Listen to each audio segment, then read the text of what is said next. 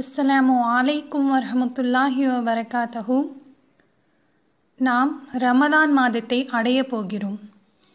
மற்ற மாதங்களில் இல்லாததை விடவும் நம்மை இறைவனிடத்தில் நினைவிற்கு அதிகம் அழைத்து செல்லும் மாதம் இது. இறைவனிடத்தில் கையேந்துவோம், பிரார்த்தனையின் மூலம் அவனிடத்தில் நெருங்குவோம். ரமலானுடைய முழு நன்மைகளையும் பெற போட்டி போடுவோம். போன வருட ரமலானுக்கு நம்மோடு இருந்தவர்கள் இந்த வருட ரமலானுக்கு நம்மோடு இல்லை. ஏன், நமக்கே இதுவே கடைசி ரமலானாக கூட இருக்கலாம். அதனால் பிரார்த்தனையை விரைவுபடுத்துவோம் இன்ஷா அல்லாஹ்.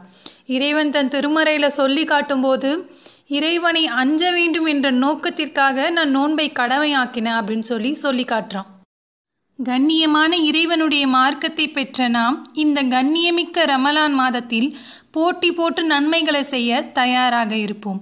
நாம் என்ன நன்மை செய்யலாம் என யோசிக்கும் மனித கூட்டமே, ஐவேள தொழுகையை நிறைவேற்றுவோம், அதிகம் தர்மம் செய்வோம், இறைவனின் வசனங்களை போற்றி புகழ்வோம், மனதளவில் திக்ருகளை சொல்லிக்கொண்டே இருப்போம். பாவங்களை குற்றங்களை விட்டு விலகி நன்மையான இறைவனிடத்தில் வெற்றி பெறக்கூடிய காரியத்தில் ஈடுபடுவோம் இன்ஷா அல்லாஹ். சிறந்த முறையில் கண்ணியப்படுத்துவோம் இந்த ரமலானை.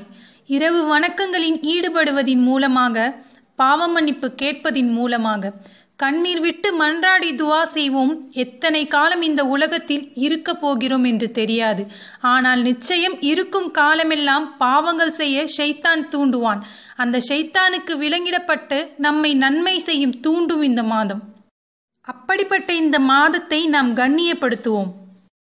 இன்னும் நம்மளுடைய இறுதி தூதர் சொல்லி காட்டும் போது, நம்பிக்கையுடன் நன்மையை எதிர்பார்த்தவராக யார் ரமலானில் நோன்பு நோக்கிறாரோ அவரது முன்பாவங்கள் மன்னிக்கப்படும் அப்படின்னு சொல்லி காட்டுறாங்க. அப்ப நம்ம நன்மையை எதிர்பார்த்தவராக நம்பிக்கையோடு நோன்பு நோக்கக்கூடிய சூழல்ல இருக்கும். அல்லாஹுவின் அருள் நன்மை செய்வோருக்கு அருகிலே உள்ளது என்பதை உணர்ந்த நாம் அந்த நன்மைகளை பெற ரமலானை வரவேற்போம். ரமலானை கண்ணியப்படுத்துவோம், ரமலானை பயன்படுத்துவோம், போட்டி போடுவோம், வெற்றியின் பால் செல்ல.